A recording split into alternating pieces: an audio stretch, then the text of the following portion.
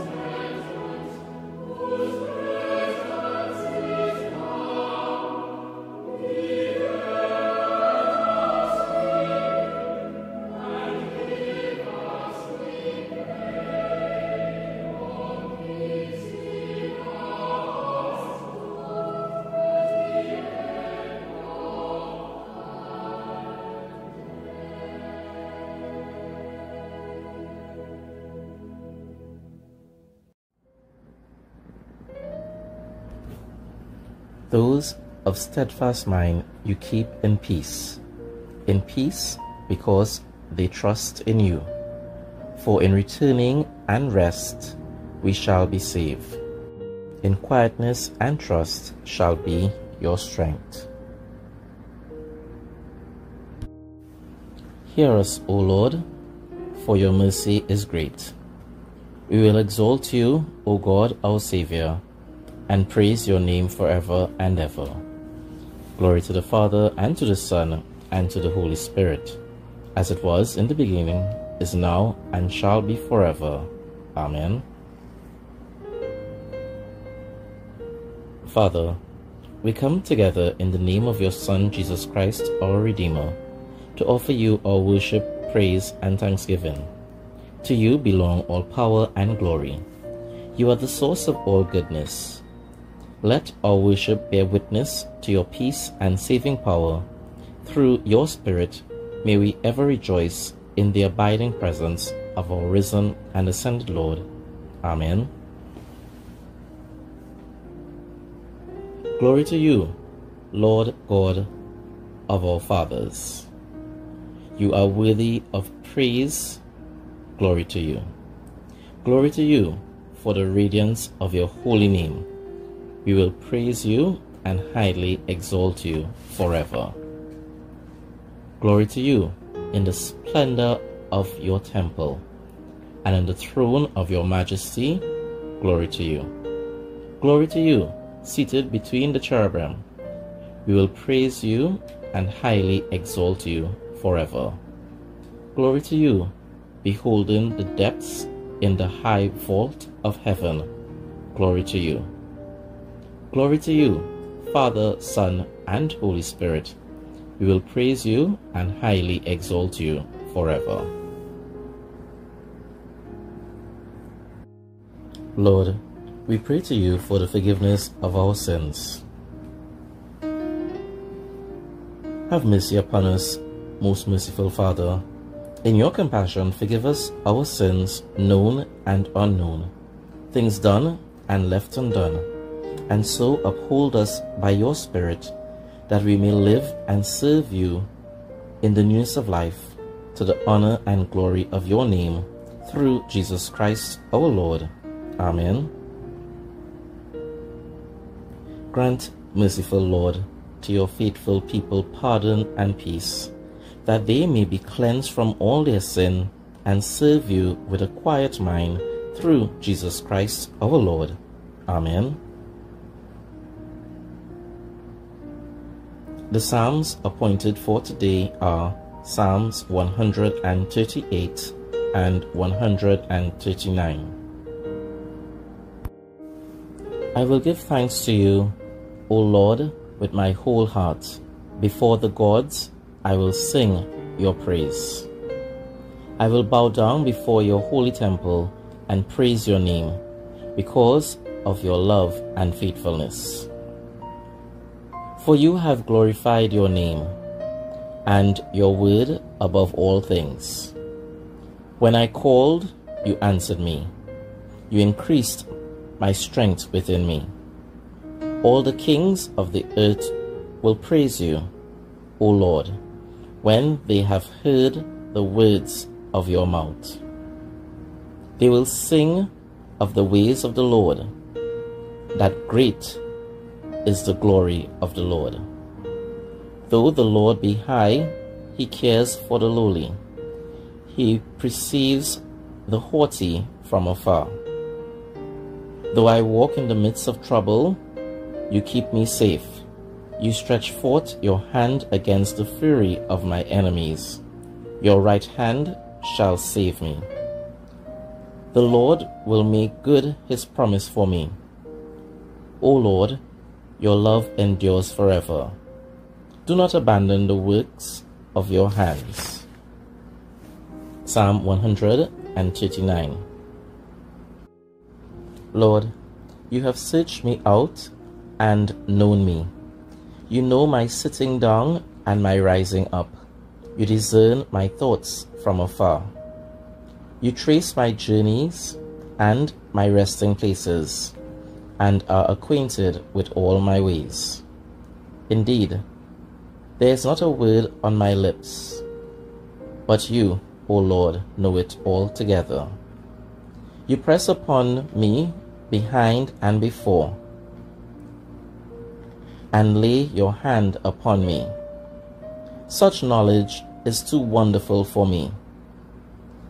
It is so high that I cannot attain to it. Where can I go from your spirit? Where can I flee from your presence? If I climb up to heaven, you are there. If I make the grave my bed, you are there also. If I take the wings of the morning and dwell in the uttermost parts of the sea, even there your hand will lead me, and your right hand hold me fast. If I say, surely the darkness will cover me, and the light around me turn to night. Darkness is not dark to you. The night is as bright as the day. Darkness and light to you are both alike. For you yourself created my innermost parts. You knit me together in my mother's womb. I will thank you because I am marvelously made. Your works are wonderful, and I know it well. My body was not hidden from you, while I was being made in secret and woven in the depths of the earth. Your eyes beheld my limbs, yet unfinished in the womb, all of them were written in your book. They were fashioned day by day, when as yet there were none of them. How deep I find your thoughts, O God! How great is the sum of them! If I were to count them, they would be more in number than the sand. To count them all, my lifespan would need to be like yours. Oh, that you would slay the wicked, O God.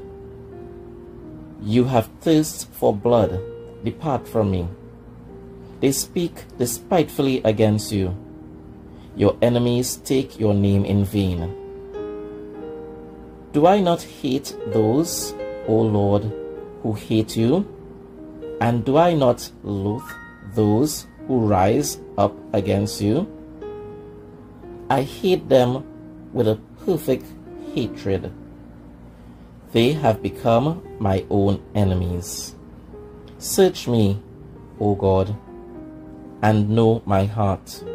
Try me and know my restless thoughts.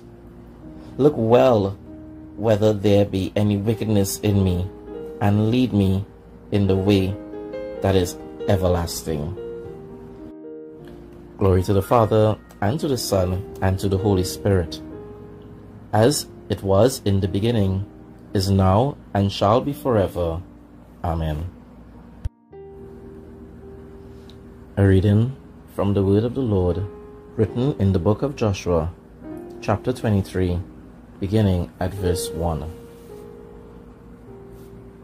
A long time afterward, when the Lord had given rest to Israel from all their enemies all around, and Joshua was old and was well advanced in years, Joshua summoned all Israel, their elders and heads, their judges and officers, and said to them, I am now old and well advanced in years, and you have seen all that the Lord your God has done to all these nations for your sake.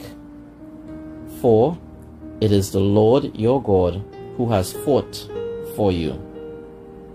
I have allotted to you as an inheritance for your tribes those nations that remain, along with all the nations that I have already cut off from the Jordan to the great sea in the west.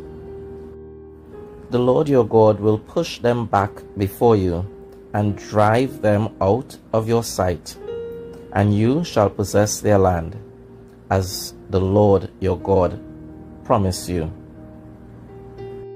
Therefore, be very steadfast to observe and do all that is written in the book of the law of Moses, turning aside from it neither to the right nor to the left, so that you may not be mixed with these nations left here among you, or make mention of their names of their gods, or swear by them, or serve them, or bow yourselves down to them. But hold fast to the Lord your God, as you have done to this day. For the Lord has driven out before you great and strong nations, and as for you, no one has been able to withstand you to this day.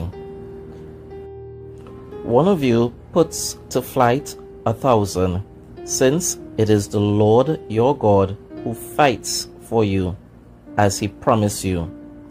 Be very careful, therefore, to love the Lord your God.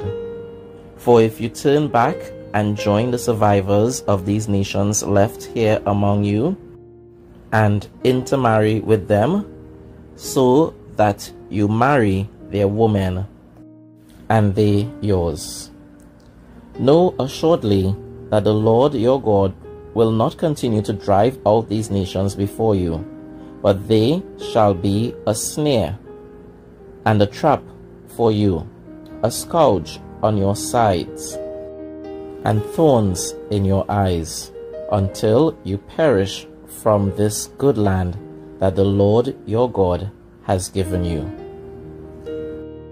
And now I'm about to go the way of all the earth, and you know in your hearts and souls, all of you, that not one thing has failed of all the good things that the Lord your God promised concerning you. All have come to pass for you. Not one of them has failed. But just as the good things that the Lord your God promised concerning you have been fulfilled for you, so the Lord will bring upon you all the bad things until he has destroyed you from this good land that the Lord your God has given you. If you transgress the covenant of the Lord your God, which he enjoined on you, and go and serve other gods and bow down before them, then the anger of the Lord will be kindled against you, and you shall perish quickly from the good land that he has given you. The word of the Lord. Thanks be to God.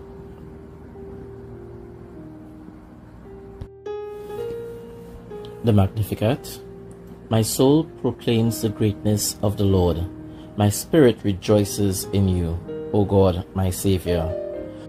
For you have looked with favor on your lowly servant. From this day all generations will call me blessed. You, the Almighty, have done great things for me, and holy is your name. You have mercy on those who fear you from generation to generation. You have shown strength with your arm, and scattered the proud in their conceit, casting down the mighty from their thrones, and lifting up the lowly. You have filled the hungry with good things, and the rich you have sent away empty. You have come to the help of your servant Israel, for you have remembered your promise of mercy, the promise made to our forebears, to Abraham and his children forever. Glory to the Father, and to the Son, and to the Holy Spirit, as it was in the beginning, is now, and shall be forever. Amen.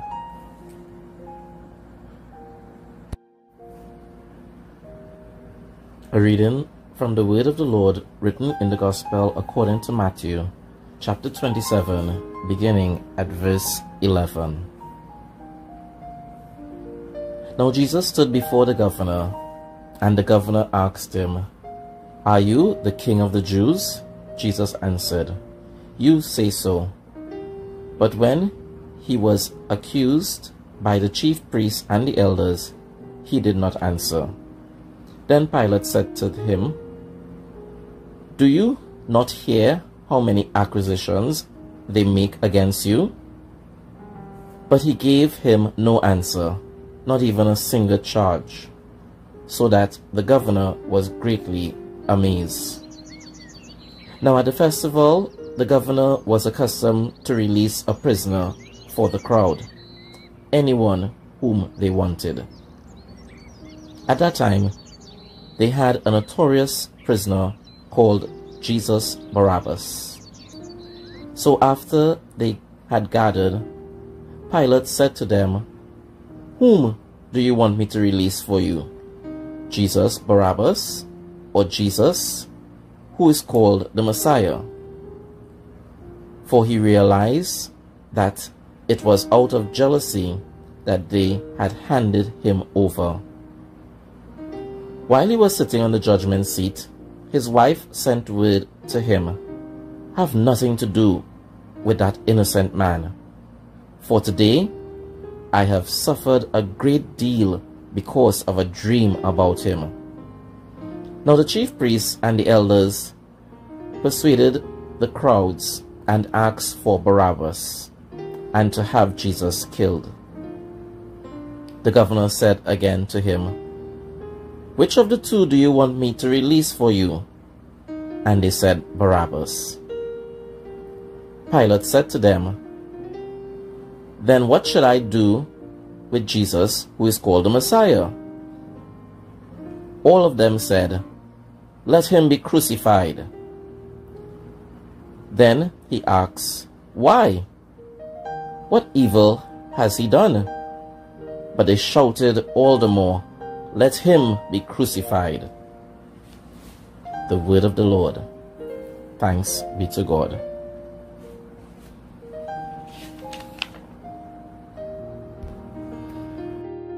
Lord, now you let your servant go in peace. Your word has been fulfilled. My own eyes have seen the salvation which you have prepared in the sight of every people, a light to reveal you to the nations and to the glory of your people Israel. Glory to the Father, and to the Son, and to the Holy Spirit, as it was in the beginning, is now, and shall be forever. Amen. The Apostles' Creed. I believe in God the Father Almighty, creator of heaven and earth. I believe in Jesus Christ, his only Son, our Lord. He was conceived by the power of the Holy Spirit and born of the Virgin Mary. He suffered under Pontius Pilate, was crucified, died, and was buried. He descended to the dead. On the third day he rose again. He ascended into heaven, and is seated at the right hand of the Father.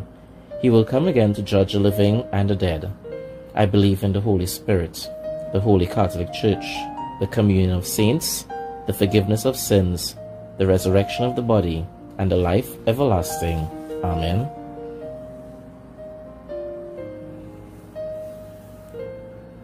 The Lord be with you, and also with you. Let us pray. Our Father in heaven, hallowed be your name. Your kingdom come, your will be done on earth as in heaven. Give us today our daily bread. Forgive us our sins as we forgive those who sin against us. Save us from the time of trial, and deliver us from evil. For the kingdom, the power, and the glory are yours, now and forever. Amen. Lord, reveal your love among us, that we may know the joy of your salvation. Grant peace within and among all nations, and teach our leaders wisdom. Endow your church with faithfulness, and her servants with knowledge and true godliness. Defend, O Lord, the rights of the poor and the oppressed, that your justice may be known among all people. Lord, renew your spirit within us, that in us and through us your will may be done. Proper 11. Almighty God, the fountain of all wisdom, you know our necessities before we ask, and our ignorance in asking. Have compassion on our weakness, and mercifully give us those things which for your own unworthiness we dare not, and for our own blindness we cannot ask. Through the worthiness of your Son, Jesus Christ our Lord, who lives and reigns with you and the Holy Spirit, one God, now and forever. Amen. A Collect for Saturdays. O God, the source of eternal light, send forth your unending day upon us who watch for you, that our lips may praise you, our lives may bless you, and our worship on the morrow give you glory. Through Jesus Christ our Lord. Amen. A prayer for peace.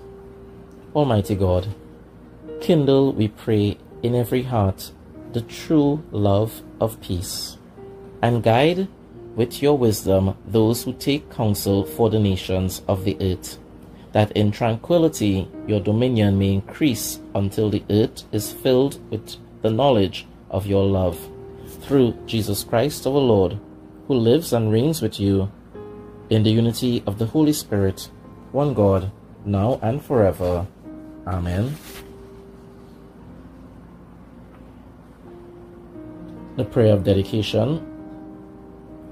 Almighty God, we thank you for the gift of your holy word. May it be a lantern to our feet, a light to our paths, and a strength to our lives. Take us and use us to love and serve all persons in the power of the Holy Spirit. And in the name of your Son, Jesus Christ our Lord. Amen. May the God of hope fill us with all the joy and peace in believing through the power of the Holy Spirit. Amen. The Lord be with you, and also with you. Let us bless the Lord. Thanks be to God.